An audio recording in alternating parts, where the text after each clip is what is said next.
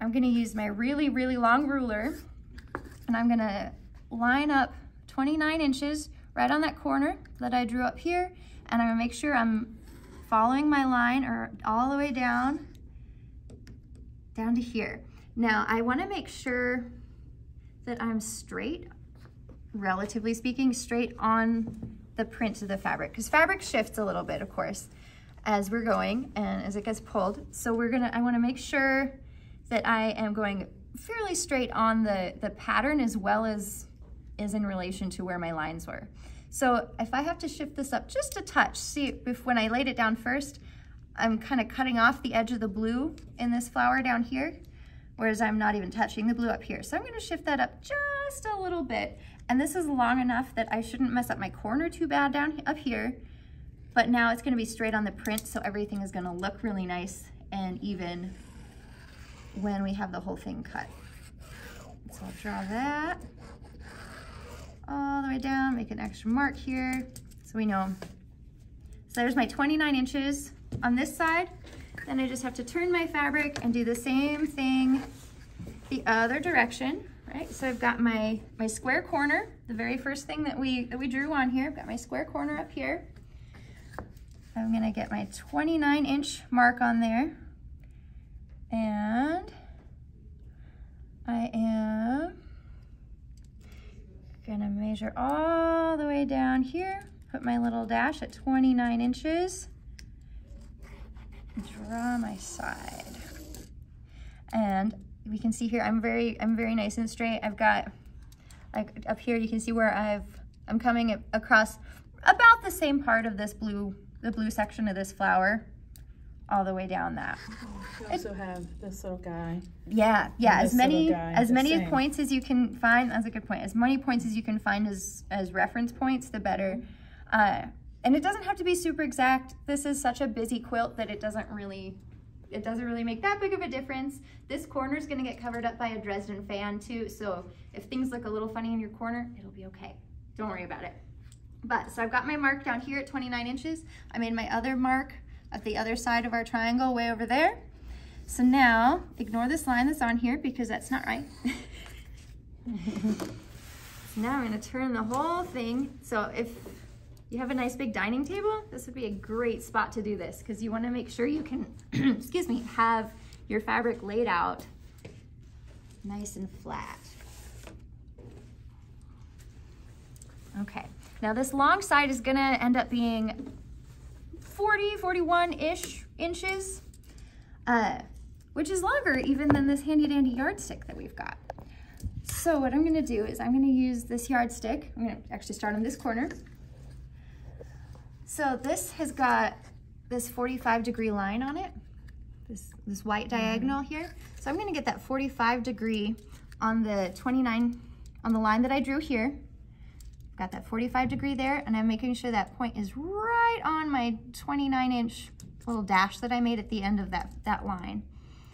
And then I'm gonna use this just to finish out the length of this diagonal.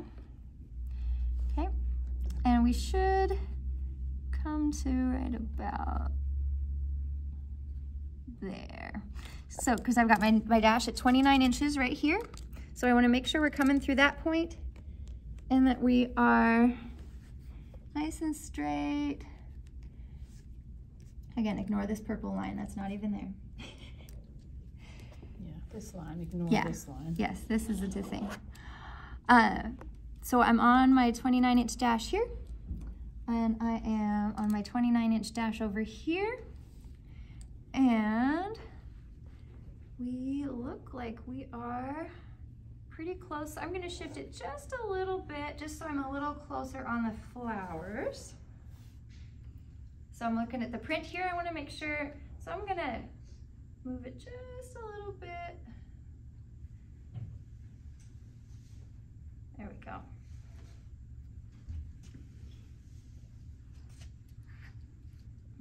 Okay, there we are. So I just moved it up a little bit. I just kind of twisted where things are, and fabric shifts, especially this line. This line is getting drawn on the bias of the fabric. So your fabric is going to shift a little bit on this one. And it's okay to help it shift or make sure it's just as relaxed as possible. But we're gonna make sure I'm on my point, and we're gonna draw that line in between the two.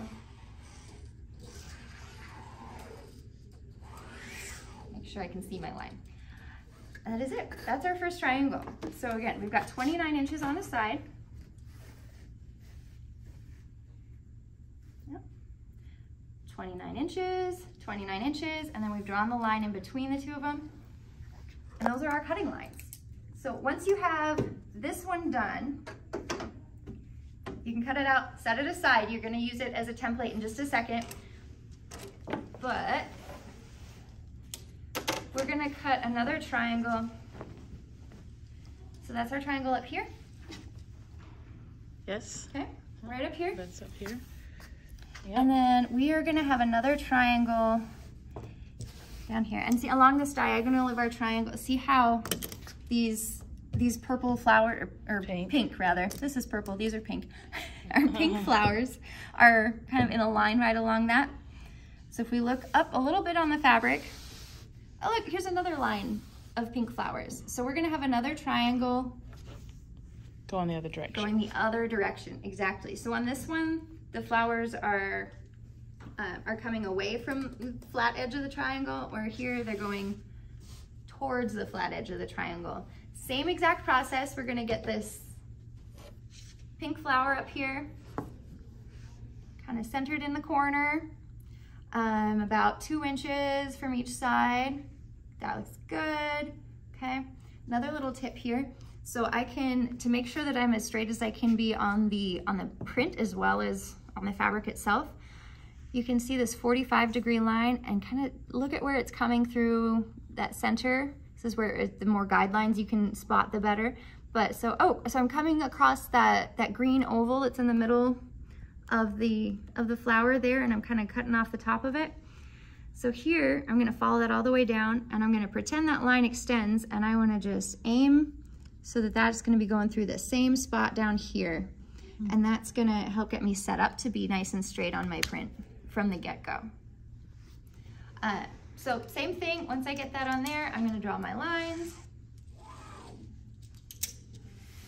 Then I am going to use my nice long ruler, measure 29 inches from that corner, 29 inches out, and that puts me right here.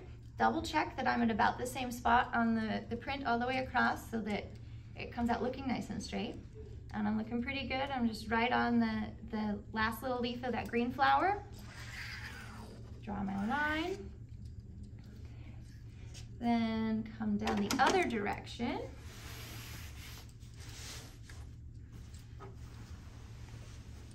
Go 29 inches the other way off of that first corner. So 29 inches. I'm gonna go straight down. And again, making sure I'm at about the same spot on the print all the way down, and that I'm straight, that the lines on my ruler are straight on that first corner that I drew. Good, put down, make that extra mark, make sure you know where that 29 inches is, and then just join the two to make your big triangle. Once you have both of those triangles made, you can use them as templates to cut one more of each. So one more with the flowers going this way, and one more big triangle with the flowers going this way. You use those as templates, just like we've done on all the other fussy cutting. You take your piece and you lay it on your fabric to line up the print, and use that to kind of trace out your next one.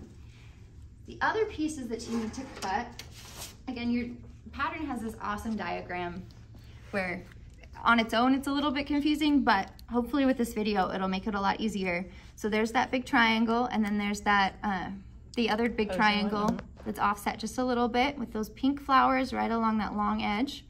And then you're gonna repeat that set down here, but you can use these first ones as a template for those. We are also going to cut these 12.5-inch squares. So that 12.5-inch Creative Grids ruler, gonna be super handy here. Same thing. In fact, you guys have got this. I don't even necessarily need to show you. This is the hard part here. This is easier than most of the fussy cutting you've already done. from the leftovers after you've cut your big triangles, just plop it down somewhere on there. You want to make sure that you've got one of these pretty green flowers in a corner. So plop your ruler down, cut out a square, and then just use that square as templates so that you've got 4 squares that are about the same, but that have that little green flower in the corner. And you want that green flower in the corner because if you look over here, those Dresden plates, those Dresden fans are gonna get put on, and then that green flower is gonna be peeking out just like this. So there we go. And that way you'll have that same green flower on all of them.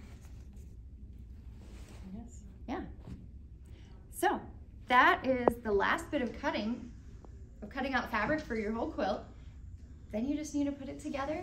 The center part you can actually get started on before you even cut it out. You can get, you can make this, we've already made these sections. You've already put together your center. You should have your strips with their applique done, and it's just putting them all together at this point. So if you want, let us know if you want. We can do a putting everything together video for you, but at this point, that's the easy part. You're good to go. So let us know if you have any questions. We love to see pictures of everyone's progress as they're going along with this. Thank you so much for playing along. Be brave. Happy sewing. Be brave. Yeah. Bye.